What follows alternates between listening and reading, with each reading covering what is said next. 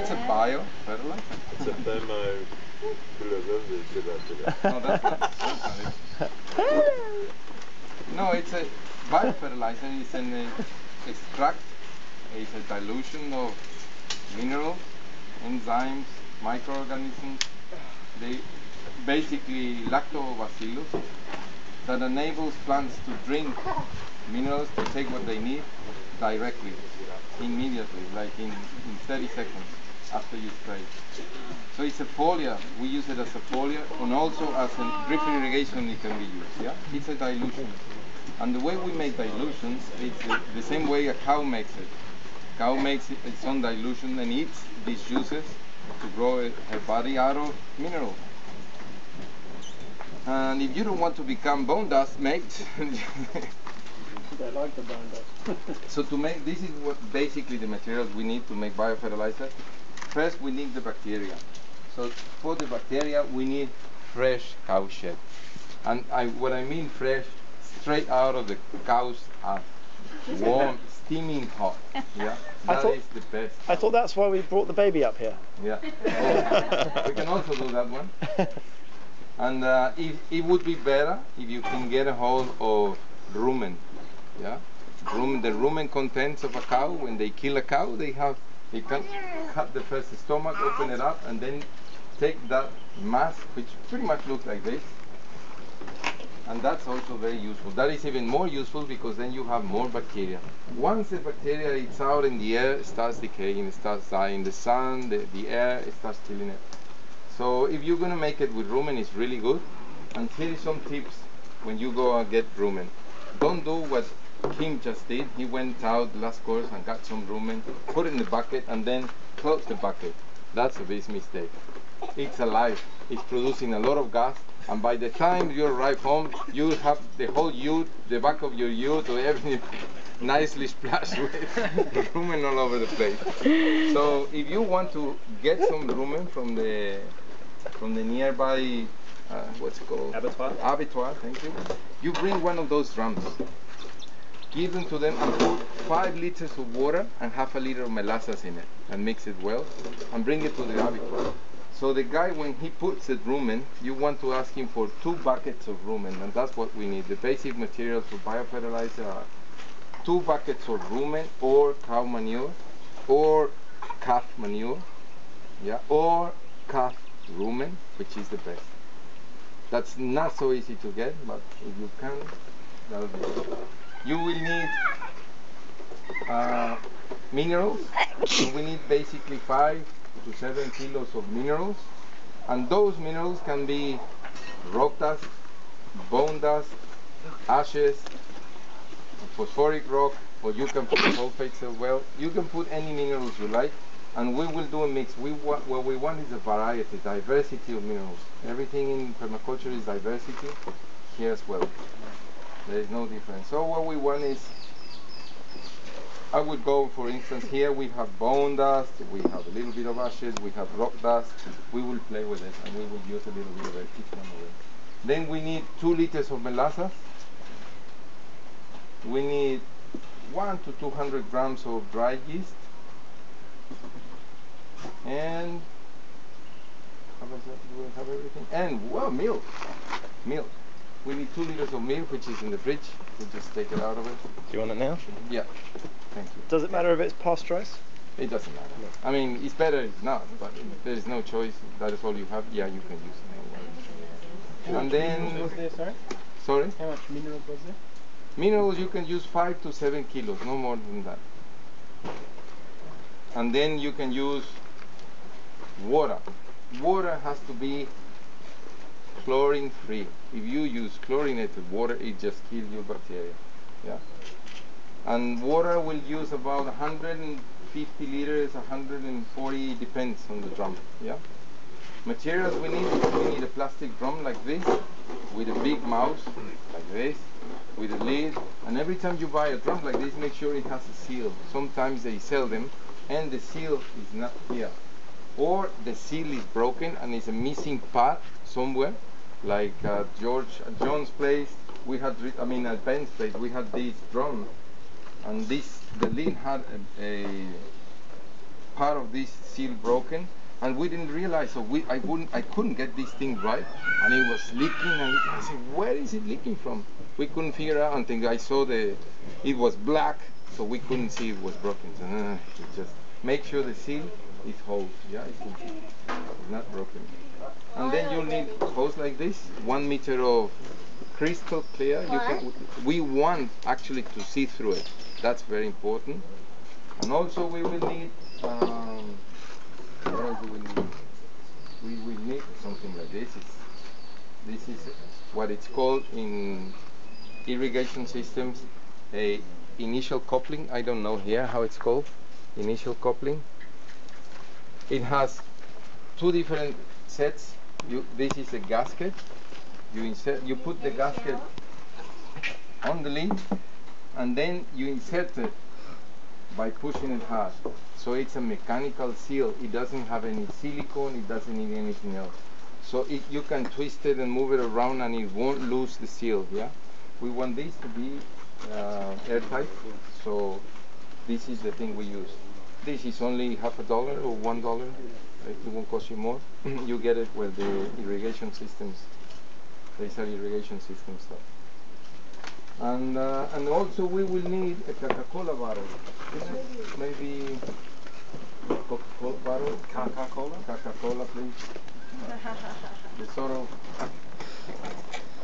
It has to be a 2-liter bottle. It can be plastic. It doesn't matter what it is. But we just want it to be 2 liters because these will create pressure, and after some time it will be vacuum, and it sucks the water in. So if you don't have 2 liters, well, no, crystal clear. We want to see through it. And I can see a lot of water bottles here. 1.25? That'll be beautiful. Yeah, that'll do. Just cut off before the Photoshops. Cut off yeah, get rid of this. You don't want to film this. We don't want to advertise, you know. Target them. Okay. Yeah. What's the other brand? Pepsi. No. There is Virgin Cola. Virgin Cola. So you want your bottle. This is very important part of the story, and we'll need some wire. So basically, this is all we need to do biofertilizer. Now, why do we use what we use? As I said, the cow shed, it's only because of the bacteria and the mass, the biomass, a little bit, no? So we want the bacteria. If you go out in the field and you get all these beautiful cow poos, it won't work. If they are 1 year old, 1 day old, 2 days old, they won't, because you don't have the bacteria anymore. We are after the bacteria. So that's the first thing you get. And if you go and get rumen, that's even better. As I said, put some water in here, put some molasses, mix it, and when the guys put the rumen inside, give them your lid already with the hole in it. Because otherwise he'll put the lid, close it, and after 5 hours or so, bam, it explodes. Because that bloody bacteria produces a lot of gases. It's alive, no? So give him like this, so it's not sealed. Gas can come through the hole already, yeah? So you bring it to your side, and that will last. You can save it from 1 day to the other. So you can come to the abattoir, give him the drum, and come the day after to collect your rumen, and it will be alive, because the bacteria got some molasses, some sugar, which is energy for them to keep on going. And if you went and collected the bones at the same time, could you sort out the bones and still have time to? Oh yeah. I mean, then I'll bring 2 drums, one for the bones, one for the rumen, and that'll do. Yeah, that's no problem. Now, we have the bacteria, so we will start doing the biofertilizer. We put in the bacteria. Always put in the bacteria first. Otherwise, if you put water in there, you'll splash your face. And then that's so pleasant. And when you do it, always somewhere else. Yeah? Don't look at. It won't make any difference. It'll fall anyway. So look at somewhere else. So in case something splashes, you don't get it on your eyes, especially in your eyes. So put in the bacteria. Cow shit. And this is not exactly fresh, but I got some of them, like 5 or 7 of the big pies were fresh. That should be enough to just a little bit, not that much, to get it going, no? Now we need energy for them, and we need a starter. This is like an engine. It wants to start. The best thing to start it, Ken was telling me, they use malt. You know malt? When you make your beer, save that malt to make this, to start this. You know, cars, they need a starter engine. Yeah, to start the engine, you need a starter. Well, yeast is the starter. In this case, I'm using dry yeast as a starter. It would be best to use brewer's yeast. Yeah, it would be better. But we have this, so we will use this. Always mix. How much of that do you use? Oh, I'll use 100 grams, 200 grams. I'll use the whole pile. Oh, it has these things. So I'll use some of them. So just use a couple of them. 100 grams will do. Should be alright. And what I do is I mix the yeast, molasses, and the milk together. So all the lovely things, all the love for the bacteria. So what we want is a bucket, which we have here. Here we put, where is the milk?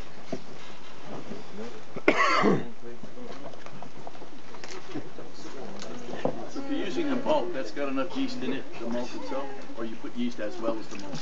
No, we put yeast. No. If you use malt, you won't need any yeast at all. That'll do. So here is your milk. You can use milk, or you can use 2 liters of milk, or you can use whey. That would be better. Milk contains 5% fat, and that fat, when in a drum, will decompose anaerobically, and then you get this smell which is not so nice of it. You see what I mean? So if you want to make whey out of your milk, just put a little bit of vinegar, apple vinegar, and then it'll curd it. So you get the curd, you eat the cheese, and you use the whey for the biofertilizer. And then you can use, make better use of this. Now we're just using milk. Yeah? So What about yogurt? Wrong bacteria? yeah, you can use yogurt, no problem. No, it's not the wrong bacteria. It's fine. Any lactobacteria will do. So I'll mix the log. If you don't mix this is very difficult to mix in there. So it's better. I like it. I like to mix it. And farmers love it because the smell of it is really nice. It's like making bread, pretty much. And then you put some of your energy in it as well. Eugenio, that's 96 grams in total, so you might want to... 96? Oh, then 300. They're in 7 gram sachets generally. These are 7 grams, no? Generally. So you've got to put them 96 all in. grams, the whole pile. Yes, you might have to use the whole pile. Yeah. Oh well. I'll leave some for the next two. Otherwise, Liza, we why won't don't you have help bread him? tomorrow. We don't have any cakes. It's got to open them all up So I'll leave some of them. in the packet. Sorry. I was seeing if you wanted help opening them up. Oh, thanks. Yeah. Nearly done. And then we want, these are about, how much is that? 4 kilos of molasses, right? We want 2 kilos of molasses, more or less. So, Where do you get the molasses from? Stock feeds. Yeah, local stock feeding place. this is what I call diluted molasses. This is already, they're cheating you already. They're putting water in it. This is not the real molasses stuff. You can see it's very liquid. You can see how liquid it is. So this is not, That's stock feed molasses. yeah. You get the blackstrap molasses from the mill. You can get it in 44-gallon drums, and how much is it a 44? It's about $120 or something. So yeah, it goes a fair way when you've got a 44. Can you use honey rather than molasses? Oh, you can, but what a crazy thing to do. Yeah. I mean, how much it will cost you? We use molasses in Mexico because molasses in Mexico they'll cost you 30 cents a kilo. 30 cents. I mean, this is not much money, right? You could use sugar, and that's why sugar is here. If you have no molasses, you can also use sugar, or you can use fruit with high content in sugar also, no problem. You need some form of fructose, lactose, any sugar, energy. What we want is energy. This is like making a party. So this is the energy of the party, not like the beer. No beer. Oh. But molasses is the best. I just found out that Darren's latest Leatherman is really sharp. I just put it. Oh right, I went, ouch. Yeah. Oh no. Yeah, molasses are antiseptic, so the moment you put it in, it's good. Now it's Coated. yeah. So in Europe, I don't know where the molasses comes from. It may well just come from sugarcane, but yeah, it also used to come from sugar beet production and all of that as well.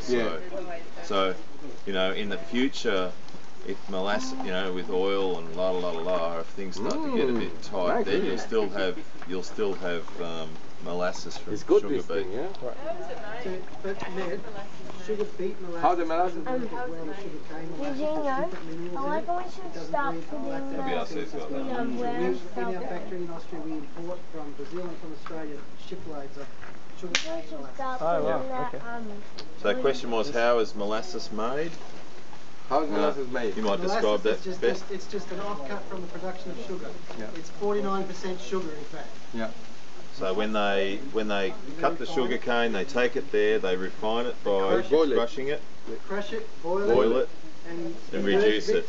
The dirty bits are molasses. So all the mineral, all the goodness out All of the sugar good- is in the molasses. Yeah.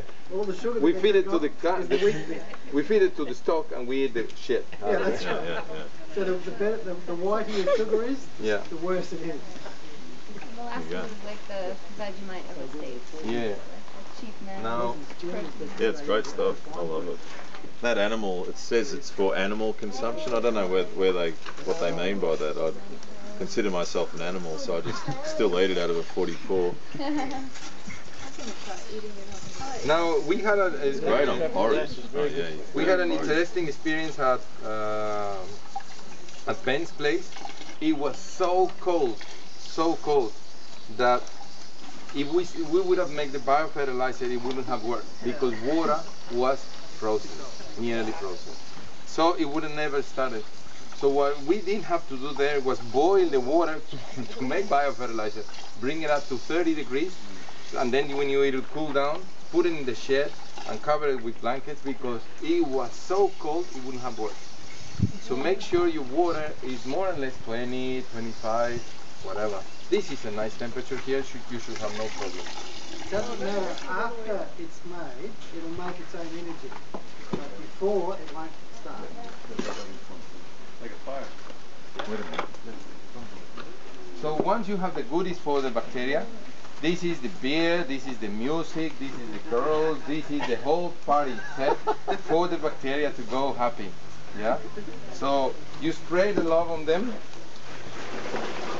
Now they can start. breathe, yeah. The pumpkin party Crump starts. off. Get straight to a beast.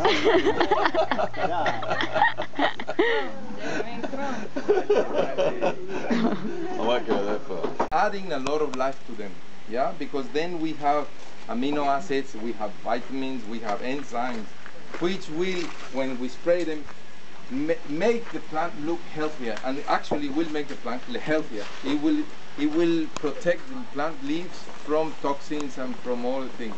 And will enable the plant to produce phytoalexins again. Yeah. So this is to make minerals soluble. Yeah. So that's pretty much how it looks. Do we have everything? We have the milk, we have the yeast, we have the rainbow. The rainbow now. We have the sugar, we have the minerals, so the party is ready to go. That's simple. So all we want now is fill it up with water. Just Some pressure. Is that it, mate? Boy.